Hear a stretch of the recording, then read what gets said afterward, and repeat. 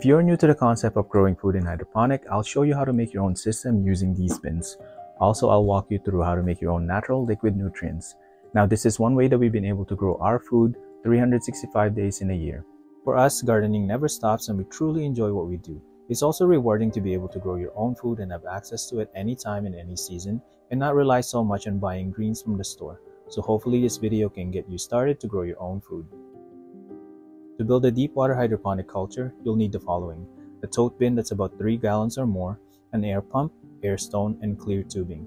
You also need a net pot, leca clay pebble, or rock wool as a medium.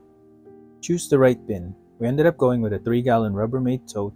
This bin is actually very strong and durable and easy to work with.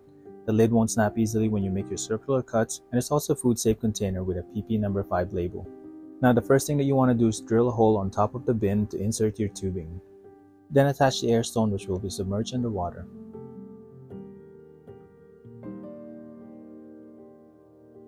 Connect the other end of the tubing into an air pump. The pump should be placed above water level to prevent from backflow. And if you're setting up more than one container, choose a pump with multiple outlets. When you fill the container, the water should just sit below the clear tubing and about 1 to 2 inches above the bottom of the pot. Eventually, the water level will drop, top up with water once or twice, and then add nutrients once a month. The pot that I'm using is called net pot, and they come in different sizes. You can also use just regular small pots, but these will last much longer. I went with the 3-inch net pots, which allows me to plant a little bit more. To make circular cuts on the lid, I use a drill bit attachment called hole saw. These are fairly easy to use and they come in many different sizes as well. I'll add the link to my description so you know where to get them. For this project, you want to use the 3-inch circular hole saw and attach it to your drill. And this is the reason why we went with the Rubbermaid containers, because when you make circular cuts, it won't break your lid. Even though the pot size is 3-inch, the actual top part of it is more than 3-inch, which sits above the container. Now, depending on what you want to plant, you can make holes about 12, 8, or 6. 12 is great for lettuce and you can harvest continuously. 8 works for bok choy and kale, and 6 is the best for larger plants. As a substrate to hold the plants, I use what they call leca clay pebbles. I use this mainly because they're reusable and you can wash them over and over again.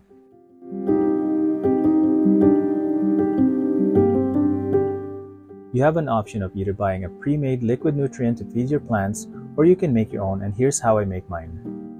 I usually compost a lot to feed my plants, and one of the setup I have is a vermicompost, which allows me to turn my organic waste into worm castings, which is pH balanced and contains several nutrients.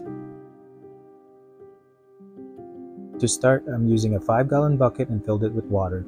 This will be enough to fill at least 6 containers, and you can also use this outside in your garden. Using a fine mesh bag, I filled it with 3 to 4 pounds of worm castings. The next ingredient that we're going to use is seaweed.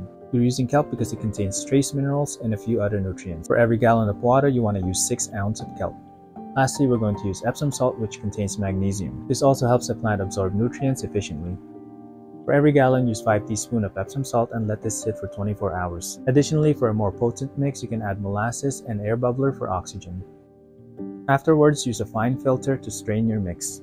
This will remove any debris and prevent your system from getting clogged. For the final step, you want to dilute your mix before using it. The ratio is 5 parts water and 1 part nutrient mix. As a bonus, you can use the same bin to create what they call a Kratky hydroponic system, which is mainly nutrient and water without the air pump. As the water goes down, oxygen is created and you don't need to top it off with water. This system is good for fast-growing plants like lettuce. And here's a few plants that you can consider growing: lettuce, kale, Swiss chard, bok choy, tatsoi, mizuna, peppers, tomatoes, and eggplants. And experiment with other varieties to see what you can grow.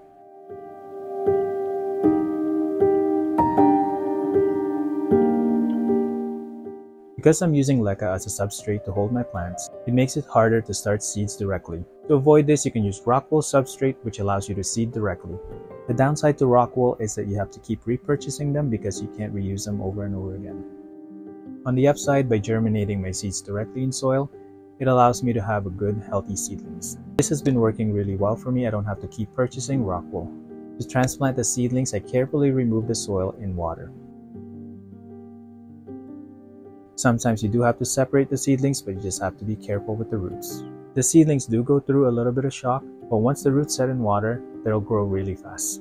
Now I mainly grow hydroponic in water, but this can be done outdoors too in the summer. You just have to be aware that the water needs to be cool to prevent it from going bad.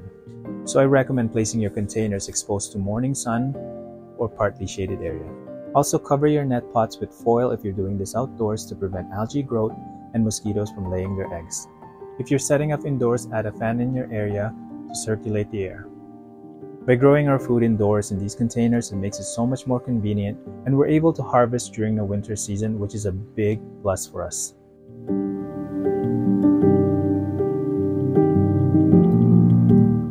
Depending on what type of plants you want to grow, you can either use a grow light or a bright window. If you're using a bright window, you need at least 6 to 8 hours of sun exposure.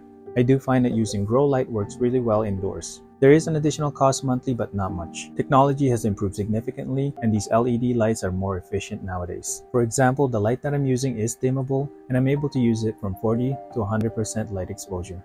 I run my lights for 12 hours a day at nighttime, which is a lot cheaper. So the monthly cost for me is about $6 to $10, which is definitely worth the investment because I'm able to grow 50 plants under a single light. If you haven't tried growing your own food, it's never too late to start. I like that there's so many options to do it, and for us, hydroponic is a great option considering that we have a short season gardening. So take the time to explore other options to grow your own food that will work in your space.